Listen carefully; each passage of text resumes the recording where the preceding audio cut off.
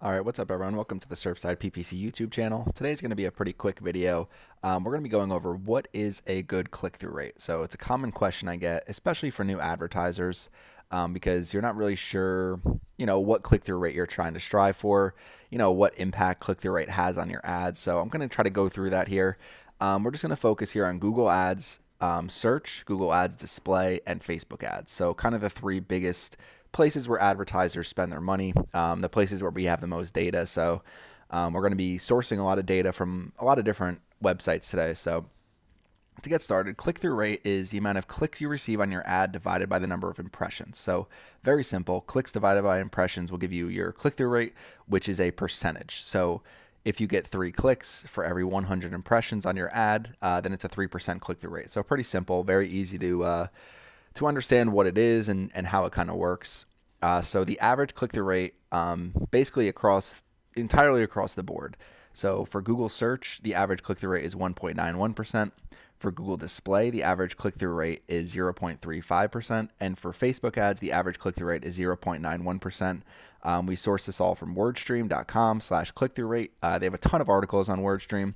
It's probably the best source of PPC, really everything. So if you're looking for anything to do with Google AdWords, if you're looking for anything to do with Facebook ads, they have a ton of content, a ton of resources, and they're generally the best in the industry at creating content, in my opinion. So coming down, again from WordStream, so Google AdWords industry benchmarks.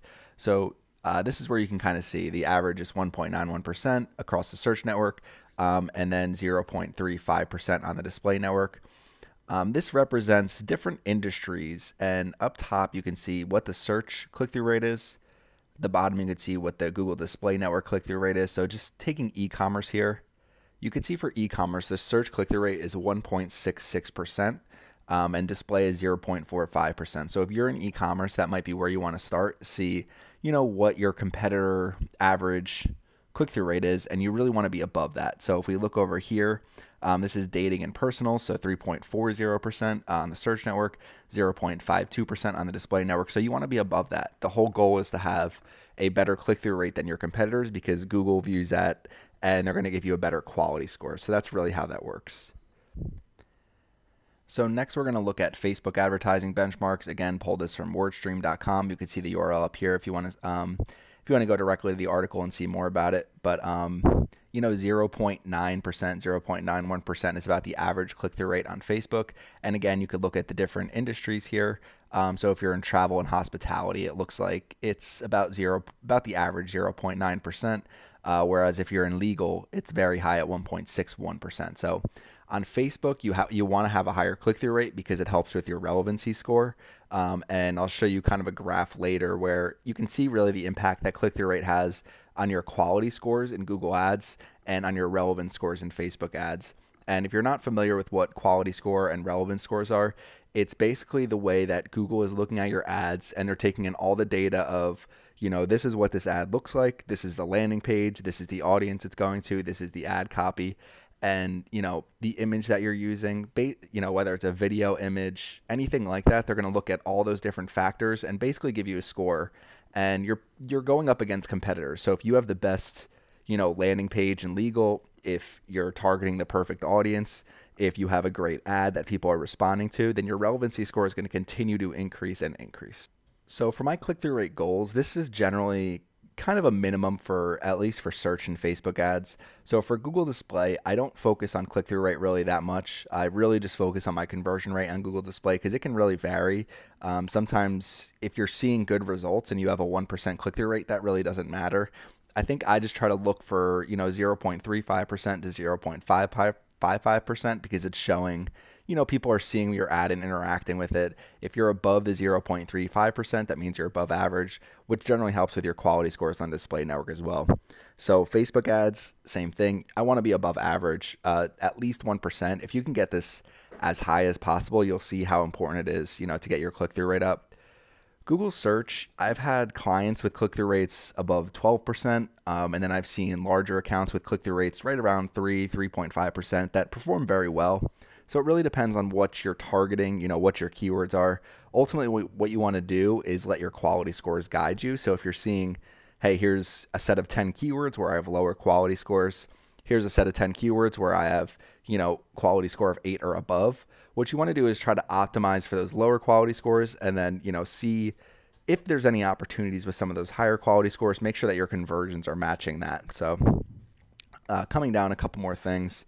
So this here is another graph from WordStream that shows the impact your click-through rate has on quality score and kind of really the, how they kind of meld together. So you can see here a higher click-through rate generally means a higher quality score. So you really want to be kind of above this red line in this area here because it's showing, hey, if you're above 8, I mean, my goals is generally, so I looked at 7% or at 7 for a quality score and 3% here. So 3% is about here up to 7. So that's fine right here.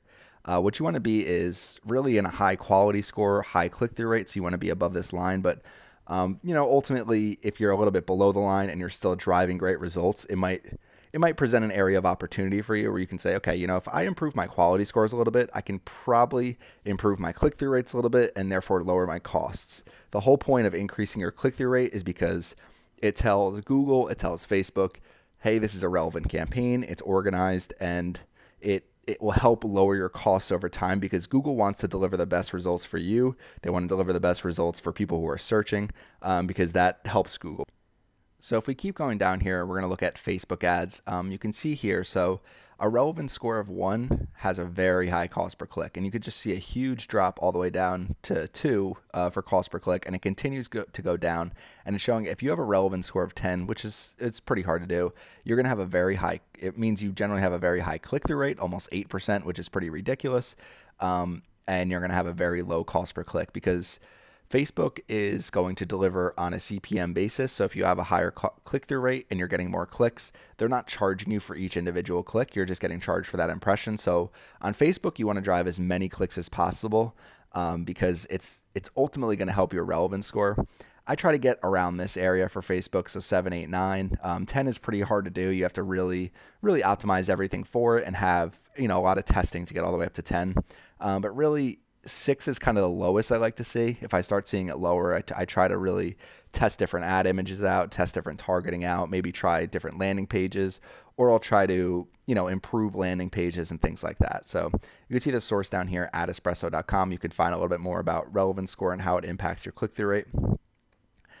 So this is going to be last but not least. So kind of already said that a higher click-through rate generally means lower cost per click because on Google, a higher click-through rate will give you a better quality score, which gives you a better ad rank, which will lower your cost per click. So we have a whole tutorial about what is quality score, how to optimize for it. So you definitely want to check that out on our channel.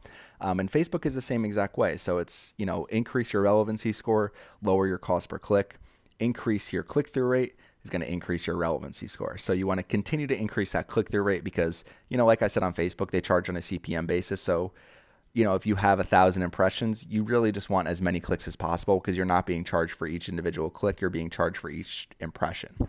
And just to kind of finish it out, the most important thing is conversion rate. So I'd rather have a high conversion rate and an average click-through rate than a low conversion rate and a great click-through rate. So ultimately what you're trying to do is drive leads and sales, and that's really where your goal is. But click-through rate plays such an important part in your costs that your cost per conversion is really going to be impacted by your click-through rate. If you have a really bad click-through rate and your quality scores stink, then your cost per conversion is going to increase even if your conversion rate is strong. So ultimately what you want to do is make sure you have organized campaigns, relevant targeting, high quality scores, high relevancy scores, and everything else should fall into place and follow with it. The main issue I see sometimes is advertisers not optimizing for conversions. So in that case, you really need to optimize for conversions no matter where you're advertising. It's the most important thing you need to do. But I either see advertisers not optimizing for conversions or they're optimizing so much for click-through rate that they don't realize that a simple landing page tweak here and there, testing different landing pages, maybe testing new ad formats, new ads is really going to help with that overall conversion rate as well. So both of these play with each other. Your click-through rate, your costs, your conversion rate, they all have an impact on your overall campaign. And you just want to continue to keep your campaign, as organized and relevant as possible. You want to make sure that your website is set up for a great user experience on desktop, on mobile. And that's what's really going to help you kind of stand out from the pack. So if you're wondering what a good click-through rate is, you really just kind of want to look at some of these benchmarks that we have up here.